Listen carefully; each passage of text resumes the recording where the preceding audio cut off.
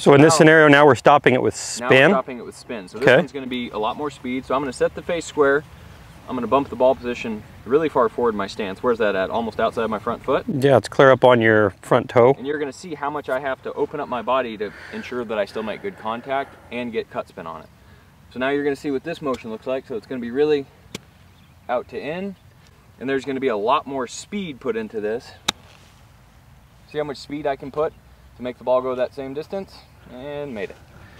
But that motion looks a lot wider with a lot more acceleration, right? So my general preference, if you can execute both of those shots, is the one where I'm open and using a lot of speed. I want to use when the ground underneath my lie is firm.